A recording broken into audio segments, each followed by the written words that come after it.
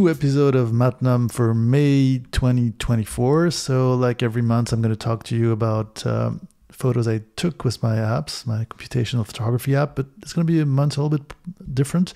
Here's the three first pictures, not very different from other months. The one in the middle and on the left, that's the same scene taken with Camare, one of my four apps, and using the experimental editor. And the one on the right, that's a photo taken with in random mode, but that's taken with Vika, which is the other main photo app in my main four apps, which is Camare, Vika, Darkcam, and Digital Pola. This month I mainly was testing. Usually I test random mode or I test new filters, new algorithms. Here I was testing mainly the user experience between apps, because the goal for those who use my apps, I had developed those apps because originally I actually used apps from other makers like Hypsomatic or whatever, but I wasn't very satisfied with the end result of the user experience. So I started developing my own apps.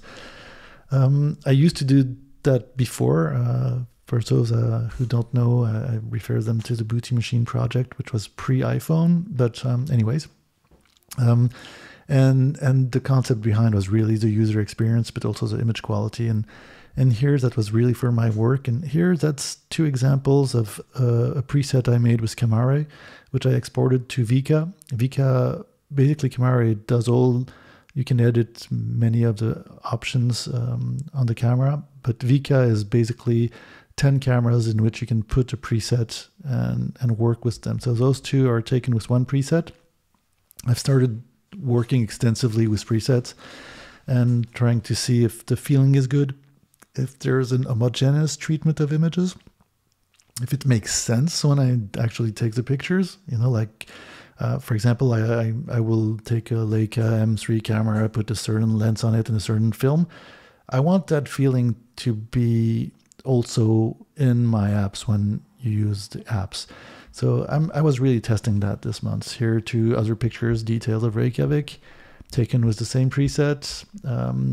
Here again, close-up, macro, basically, or this garden, this weird garden in Reykjavik, or two other details here.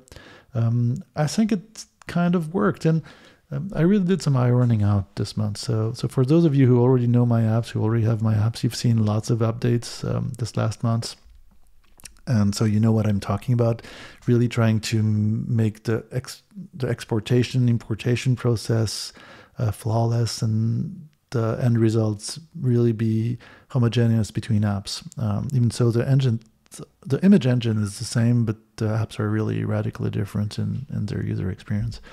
Here's three examples using the random mode of Camare, taking pictures as usual, but here I was exporting those presets from Camare to other apps to see if it worked. Same here with the small from the 1970s, or well, it's probably more the 1980s in Iceland. Random mode, but I definitely exported the ones I liked to try to see if the feeling stayed when using Vika, Darkcam, or Digital Pola. Yeah, here again, two examples basically. This urban scene on the left, and this abstract scene edited twice, and the experimental editor of Camare. Or here, the same picture, middle and right, Camare and the experimental editor, or this camera capture of my computer screen, which I kind of found nice. I liked the result. So yeah, basically I was testing the exportation of those presets in random mode that I liked. Again, and three other examples. The one on the left, that's actually taken with Camare. Random mode, that's an opening in a gallery, a conceptual contemporary art gallery in Reykjavik. I exported it, used it in Vika and Darkcam, see if it worked well, and Digital Pola.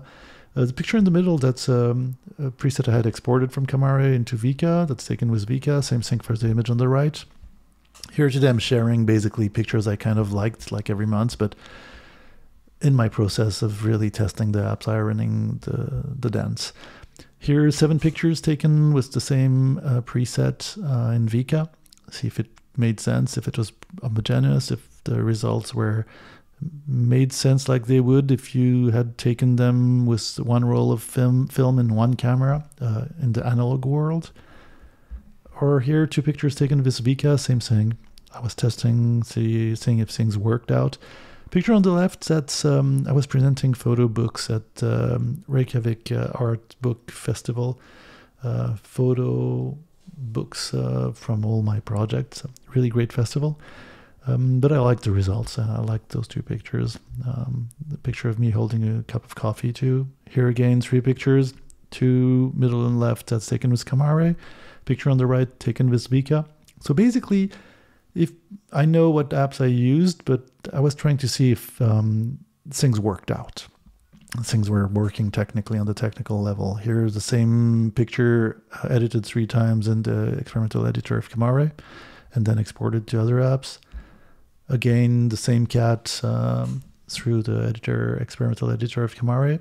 On the right, just an example. I don't like pictures of myself, but I took this accidental selfie with the flash, and I kind of liked the treatment. So I exported the preset card because I could find some better subjects, and I could use this rendering because I kind of really liked it. I feel I could use it really well for some other portraits.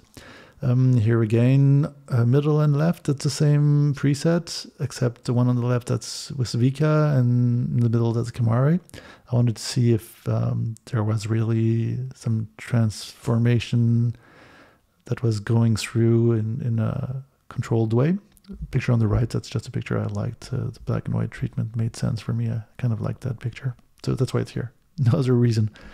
And here, basically for those who use my apps, you already know most of it. But, you know, for years, there's been this QR code with all the settings for a preset that you can then store on your computer in the form of an image. You can actually print them if you want to keep your files in the real world.